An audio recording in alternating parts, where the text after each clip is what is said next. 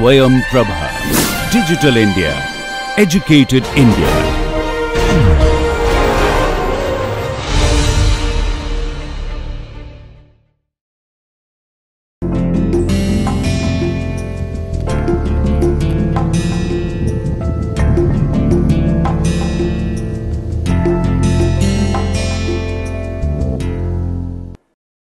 Welcome back to the lecture series in bioelectricity. So, this is lecture number 19. So, in the previous lecture we talked about the basic structure of the retina and the eye, and there we talked about the complex layer of different cell types in the retina, which ensures that the image which is formed on the retinal plate is conveyed correctly to the brain and the decoding takes place. So, our eyes, human eyes, can distinguish light wavelength from the range of 400 to 700 nanometers. Okay. So, if you recollect your previous lecture where I have shown on the retina, on the bed of the retinal pigment epithelial cells, you have these rods and the cone cells. So, the rods are the ones which could distinguish the different intensities of light, whether it is in during the dark conditions or during heavy light conditions likewise, and the cone cells are the ones which could distinguish the different colors. So, essentially cones are of different types. It could be a red cone, it could be a blue cone, it could be a green cone, depending on the specific ability of that cone cell to distinguish a specific color type. Okay. So, today what we will do, we will be talking about the electrical activities of these rods and the cones under one broad heading, the photoreceptor, electrical activity of the photoreceptors. And then we will be talking about the current stage of the prosthesis where people have lost their complete vision or partial vision. So, essentially there are two kinds of blindness as I have previously described. Either the blindness could be at the level of the lens, where there is a damage on the lens and the lens has to be replaced by an artificial lens. Those are curable blindness, but there is another level of blindness which arises at the level of the photoreceptors, where the photoreceptors gets damaged either because of old age or because of some birth defects or because of some injury or some other pathophysiological situations. So, let us first of all discuss the structure of the rods and cones, and then we will talk about the electrical activity in terms of the dark currents which are generated and why these are called dark currents, and then we will briefly talk about some specific aspects of the cones, and then we will talk about the prosthesis. Okay. So, to start off with, so we are into lecture 19. So, basically we will be dealing with the photoreceptors and within the photoreceptors we have the rods and the cones and their electrical activities.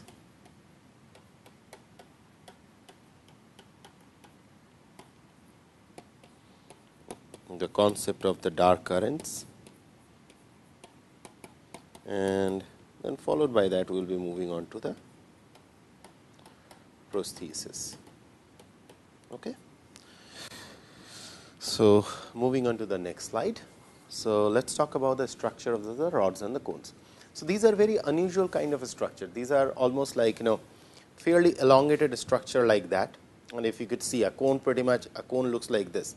So, this is the part, say for example, if you look at this pen, so you could see that there is this kind of light black color or ash color body, and there is underneath there is a lighter color. Okay.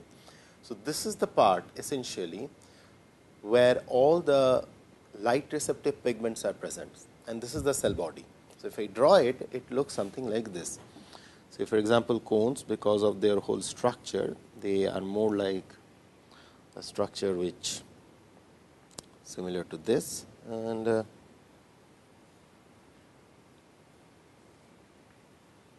This is the classic structure of a cone like cell, and within this structure you have these what do you see, this cap like structure what I have just now drawn for you. So, this is where all the light sensation or different wavelength distinction takes place, whereas if you look at the rod, they are more almost like a rod only. And here you have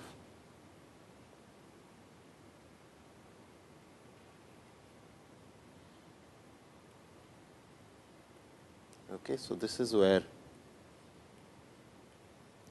so they are called cone, they are for the color perception. So, these are the cones here for the colors, and these are the rods for different light intensity. Okay. So, this is where they have the nucleus, and the way it works is, this is where the light falls. This is the one, the cone is the one which could distinguish between, the green, it could be a green cone, it could be a blue cone, or it could be a red cone, almost like, R, G, B coding. Okay. So, the different wavelengths of these, this could distinguish. Yeah. So, these are the different wavelengths. So, the specific cones are of a specific type. They could be excited, so that they could emit, they could absorb light at the blue wavelength, or they could absorb light at the red, or they could absorb the green wavelength. Okay. So, for example, this kind of color vision is only functional in high intensity light, because if you walk in the dark, you will realize that you cannot distinguish color. What you essentially see a shade of black and white. So, that means the cones are only active when you are in a bright light, and where you could distinguish the different color, red, green, likewise. And there are people who suffer from color blindness, where they could not distinguish this different kind of color.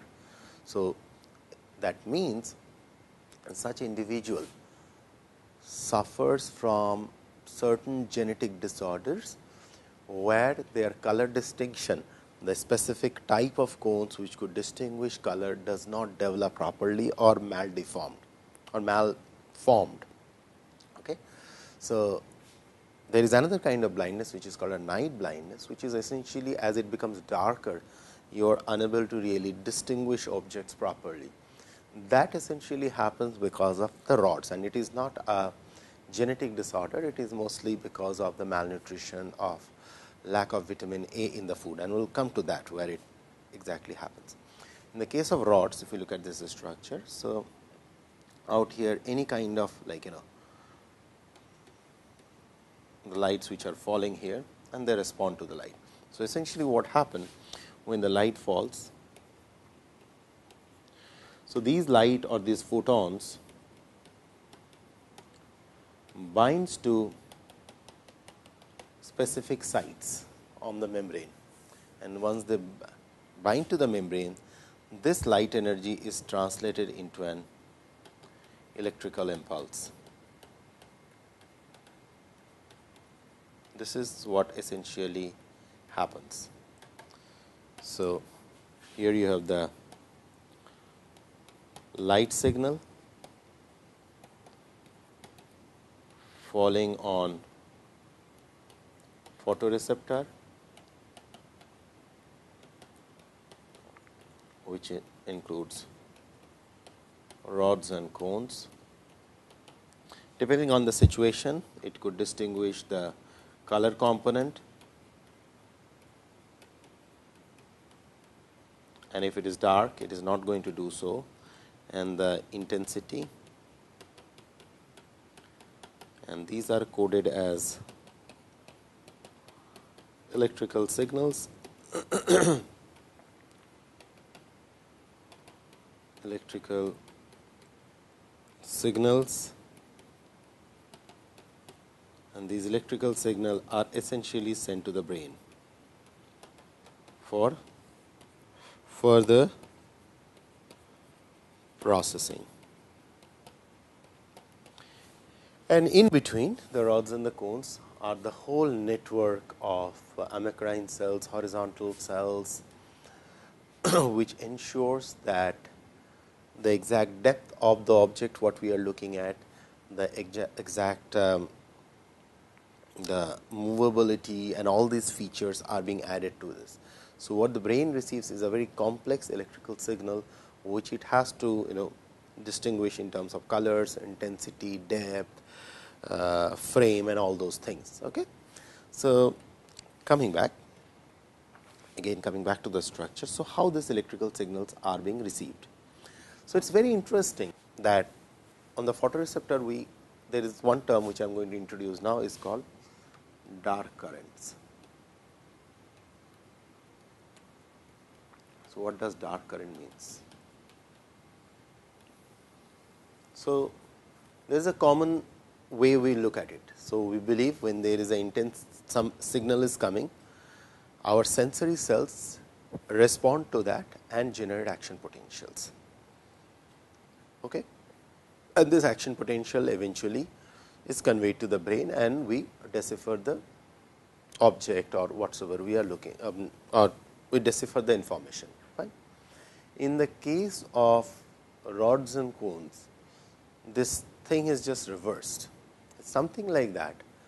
When the light falls on the photoreceptor layer, they do not generate any signal, and when the light does not fall, they generate signal. It is just the reverse. It means when the light is not falling, suppose my eyes are closed, so it is actually conveying the signal. So, essentially what happens, suppose you have a matrix like this you have to conceptualize in your brain, then only you will be able to understand. So, for example, this is the matrix of say for example, these are different matrix of say rods and cones which are sitting there. I am just putting different colors for your understanding.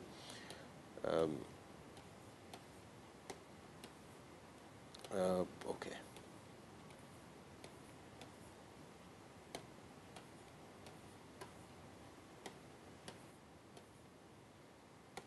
Okay.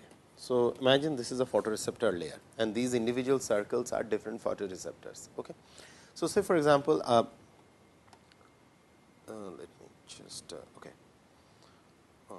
Give me 1 minute, extra thick. Okay, fair enough. When the light is falling here like this, and this is the wave of light which is falling. So, when the light is falling, differentially at some point this will 1 second. Okay, at one point this one will get shut off, then at the next point this one will get shut off, and this one will get shut off, this one will get shut off, this one will get shut off. But this all shutting off is taking place, if this is taking place at T1, this will take place at T2, this will take place at T3, T4, T5, likewise. I am just randomly putting all the different numbers at different, T stands for the different time. So, essentially what is happening, you are getting a matrix over a period of time, where initially this one switched off, there is one frame you are getting where one, say for example, think of a floodlight. One light goes off, there is one image, next light goes off, you get next 3 light goes off, you have another image, next 4 light goes off, you have another set of image. And essentially what is happening, you are recording this frame by frame and eventually the whole image is formed in front of you. Or say for example, in a city, you are looking from the top, all of a sudden I switched off all the lights in such a way that you make a figure. So, I just selectively put certain lights on and switch off all the lights, and then I change the figure. I again switched off certain lights and gets a figure. Likewise, I can really frame by frame I can actually convey the message. This is exactly how some of these the retina actually, this is kind of an analogy how it works. So, for example, at the frame 1, when if you talk about the frame, let's try to see how let's draw 6 frames what is happening. Okay. So, this is say for example, time T1, this is time T2, this is time T3, this is say T4, this is T5, this is T6, and this is, let us assume that this is our. Okay. So, when the first shot of light comes, this one goes off. Okay. The next frame, so for example, this one, this one and this one goes off. So, now between these two you will see, initially you saw a image like this, what I am circling, something like this, with a contrast here, there is a contrast here. Then you see an image like this,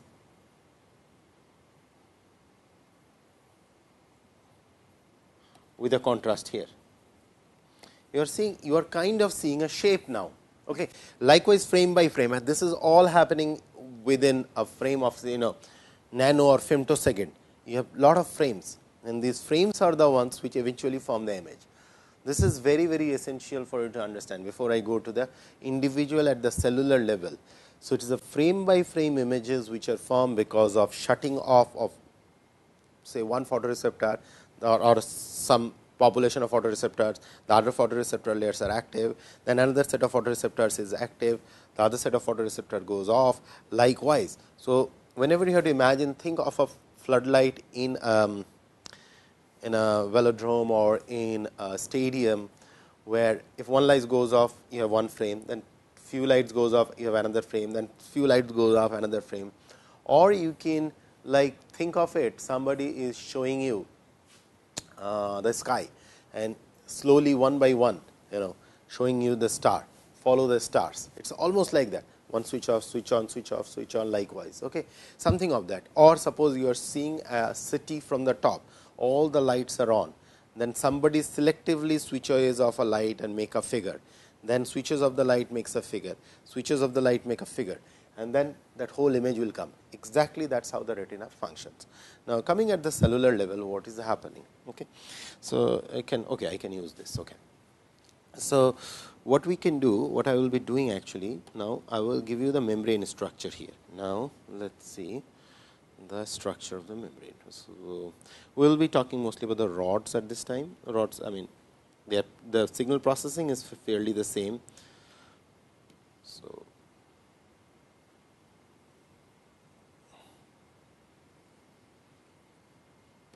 okay, so here you have the rods.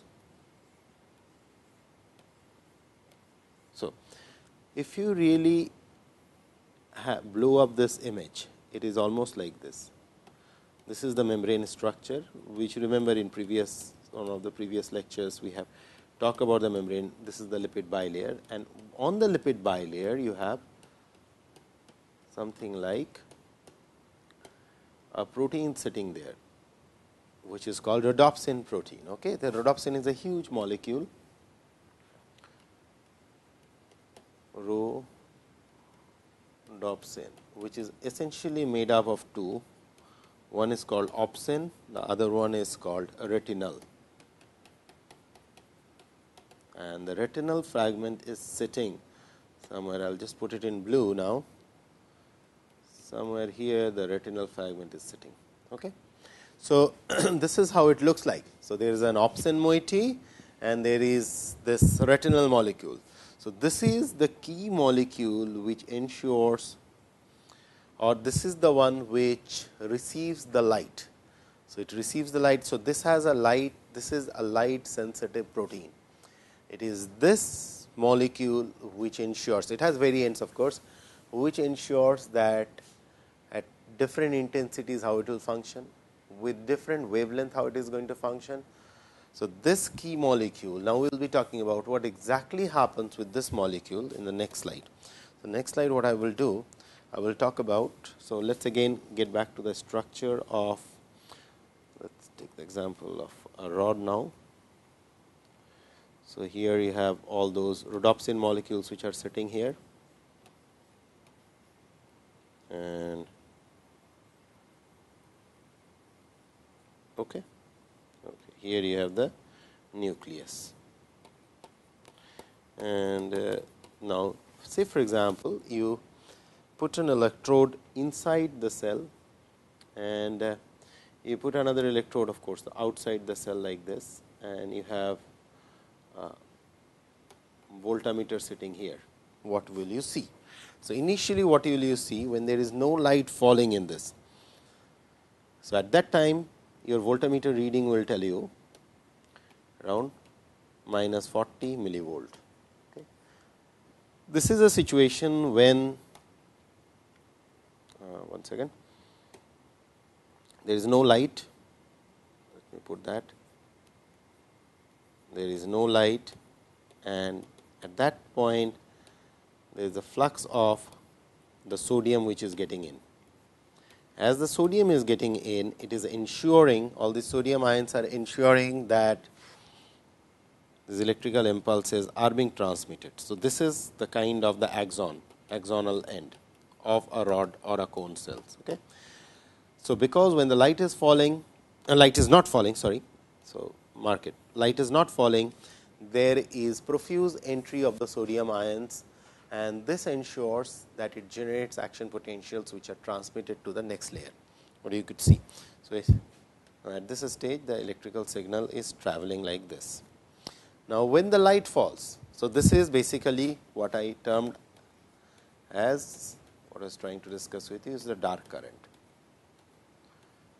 There is no light, yet it is generating action potentials.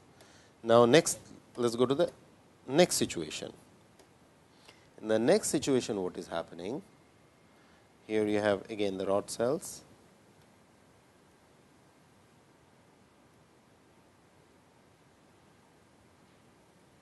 Okay. Now, again the same. Okay. You have an electrode inside, you have the voltmeter sitting here, and you have the other end of the voltmeter. Now, light is falling on this. When light is falling on this, what you see, the membrane potential goes to minus 70 millivolt. Now, what is happening here? When minus 70 millivolt is out here, it means it is no more sending any signal out here. Just reverse to the situation where during no light it was sending signal, and you see without light. So, basically the signals are being, there is no signal. What exactly happened? This is a very, very interesting phenomenon. So, let us dissect the problem at different level. First of all, when the light was falling, sodium channel was not falling, sorry, excuse me, when the light was not falling, sodium channels were open. When the light started falling, sodium channels were closed. So, what is regulating the sodium channels? First question.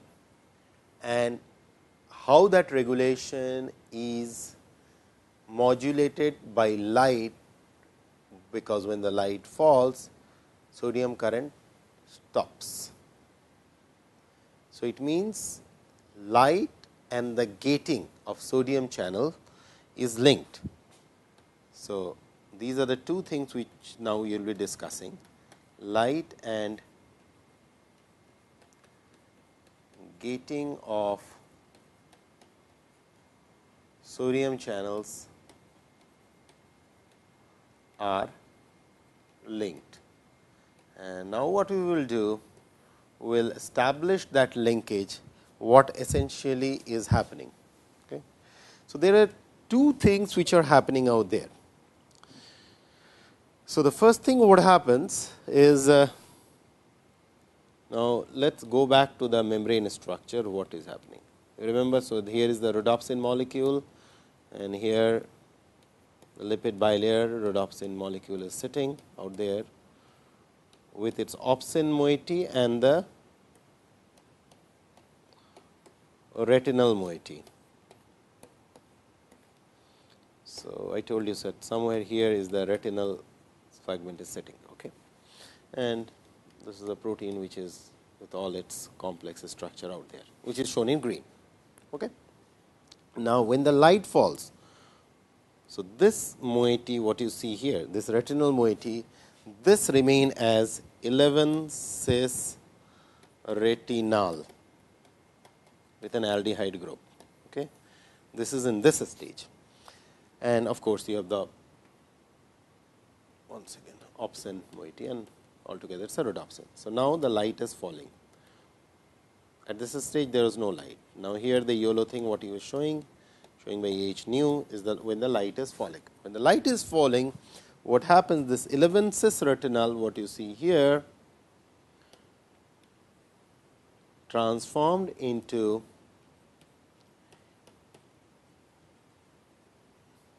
(11) trans retinal.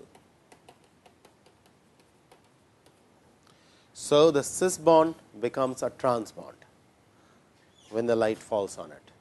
So, now what do we see? There is a change in the molecular architecture of that retinal molecule. What are the consequences of that change? This is the first change. So, within the rhodopsin, so rhodopsin is having this opsin and the retinal moiety attached on it. It's a complex protein. When the light is not falling on it, the retinal moiety remain in 11 cis retinal form. When the light falls on it, 11 cis retinal become 11 trans retinal. But then what happens next? Okay, let's move on to the next slide. One second, let me save it. Okay, so the next thing what happens is this. Once the 11 cis retinal is formed, so let's go back. So here the photon is falling on. Okay, here is the moiety sitting there. So photon has formed. Now you have 11 trans retinal. This 11 trans retinal then dissociates from this structure. So what you are left with is, now you have this opsin protein coming out, plus you have 11 cis, sorry, 11, one second, let me just rub it off. Okay. And you have this 11 trans retinal. Okay. Now, this opsin protein now remain, it is pretty much orphan at this stage, and whereas 11 trans retinal through an enzymatic action again become cis. Okay. So, there is a complete enzymatic action where ATP is being used to convert it into 11 trans cis retinal. Now, this cis form again assemble with the orphan protein or the orphan component, which is the opsin, and again form this structure. So, this is basically what is being called is a bleaching phenomena. There is a kind of continuous bleaching taking place within the eye. Okay. But during that process, something else has happened. That is what we are going to discuss, how that channel remains open. So, what essentially happens in a step 1, we come back to step 1. Step 1 was opsin activation, because when the light falls, I told you the opsin comes out and the 11 trans retinal dissociates. Okay.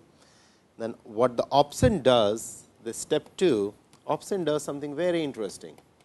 Opsin activates a second enzyme called transducin, and this transducin, which in turn activates another enzyme called phosphodiesterase, and this phosphodiesterase then does something very interesting. What it does is, now just before that, let me talk about a little bit about the transducin. What is exactly, just give me 1 minute. Okay. Transducin. So, transducin is basically a G protein. Okay. There is a series of proteins. G protein is a membrane bound enzyme, and it activates by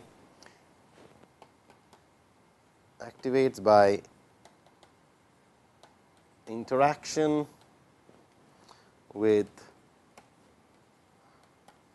receptor proteins bound in the cell. Okay. Bound in the cell membrane. In this case, what transducin does, Transducin is of course activated by opsin, and transducin in turn activates your phosphodiesterase, what I have talked about. And phosphodiesterase what essentially does is very interesting. This phosphodiesterase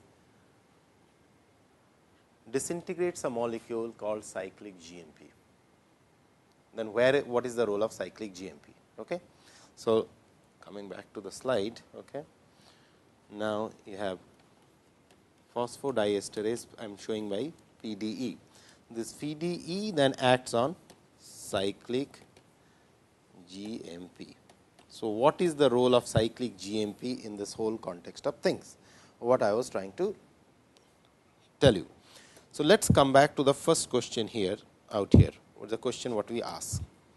One second, let me go back to that slide where I talked about the dark current, introduce it to the dark current. Yes, when there is no light, I showed you this picture. Okay. When there is no light, you could see the sodium channels are open. Okay. Up to this concept is clear. Then what essentially happens when the light falls? Sodium channels become closed. So, the fundamental question comes here. We asked two fundamental questions. One was this one, light and gating of sodium channels are linked. We will take it up from here in this slide. Okay. Let us see. So, light, two situation, no light, sodium channel or sodium current, sodium channel closed, okay. No light, sodium channel open, fine. Now, the next challenging question was, what keeps this sodium channel open at this stage? As if a door is kept open. So, how you keep your door open? There are three ways how you can keep a door open. Think of the room where you were sitting and listening to this lecture. You can keep the door open by using like something underneath the door stopper, or you have something by which you keep the door like this. So, these molecules have something like a door stopper molecule, and the door stopper molecule or door opener molecule of sodium channel is cyclic GMP. In other word, what is essentially is happening, if say for example, this is, let us take an analogy that this is the door of a room, this is the wall and this is the door which is locked. So, there is cyclic GMP, if this is say for example, the sodium channel, and this is in a closed state, okay, or this is the door. Now, this could be kept open like this by holding it with something like this. You have to hold it. It could be a door stopper or anything. In the case of channel, here you have this cyclic GMP sitting. So, cyclic GMP acts as a door stopper, keeps the door open. Okay. So, now the door will only close when you remove that door stopper.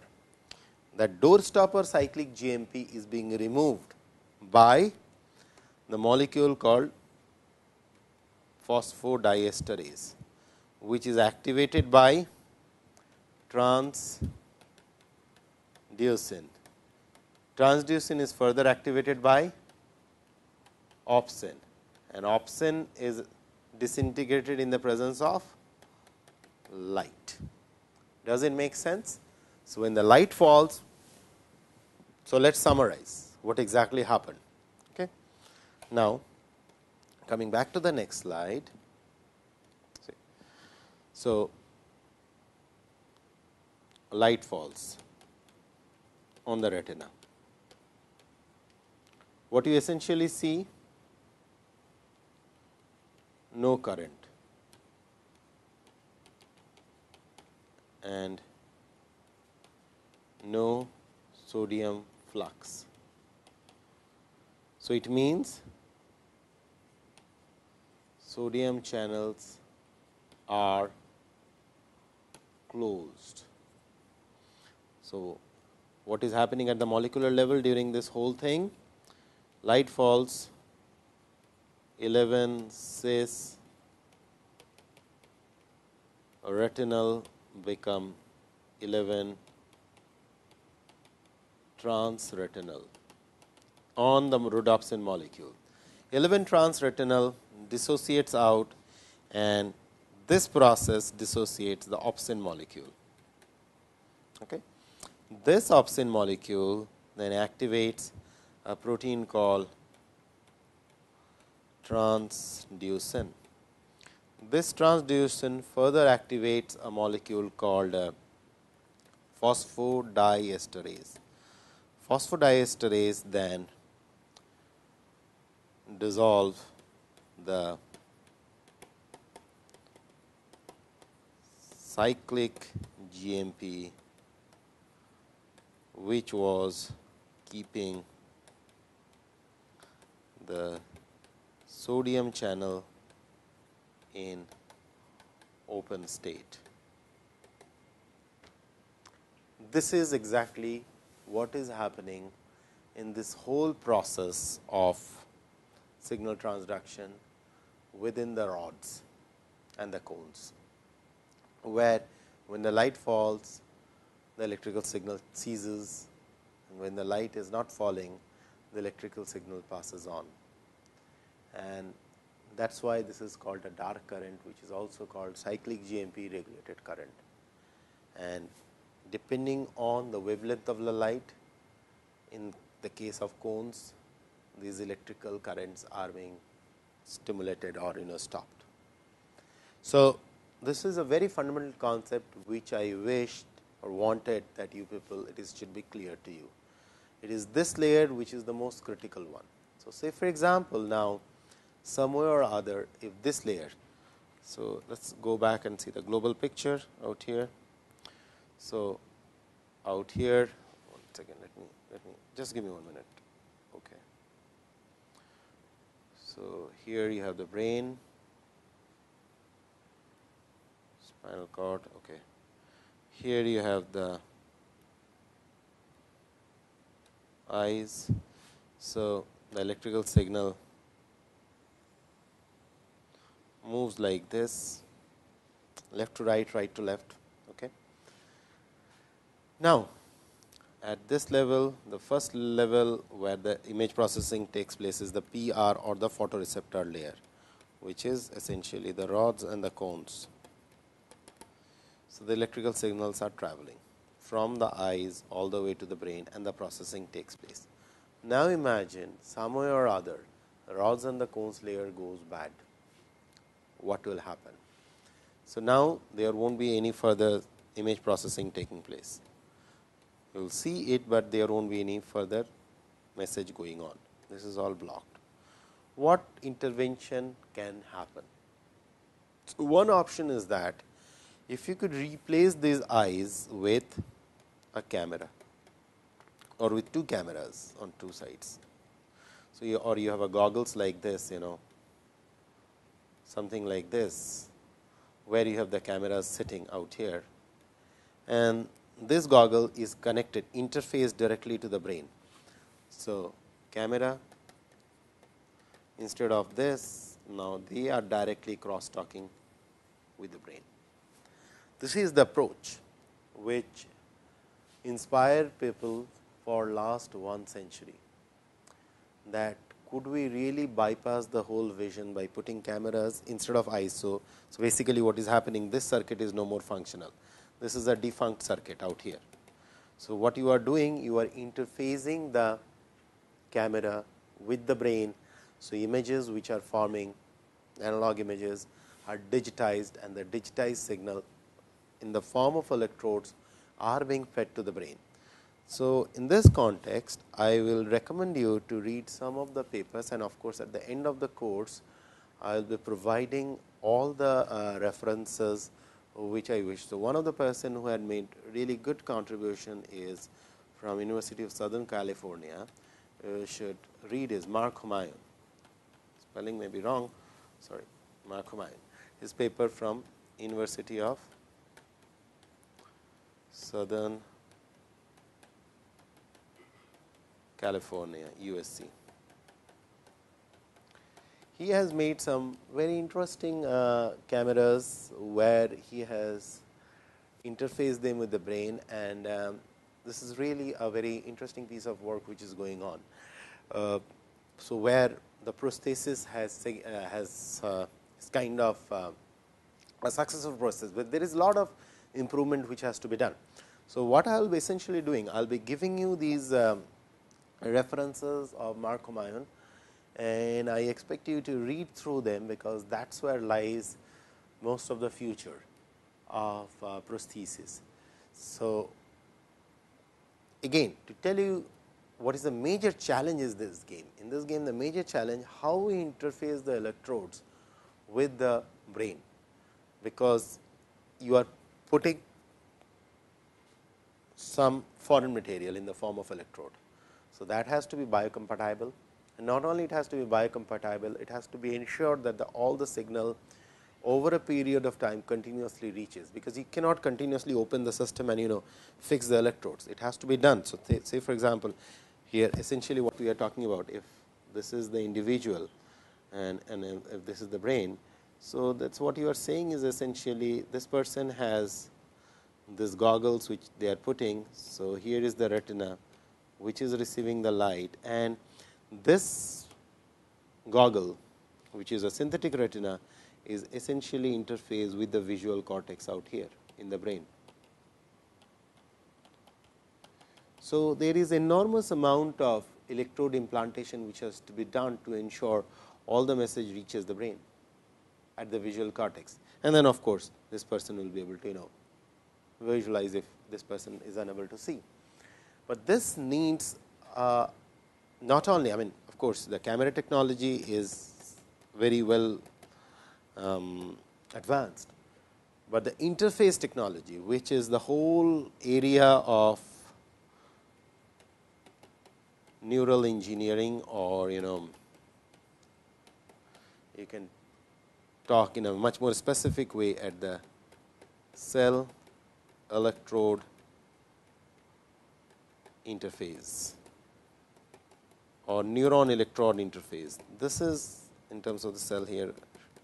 This is a very challenging area where lot of research is going on for last 1 century, that how really we can develop extremely high biocompatible material which will convey the signal and help in this prosthesis business. Okay.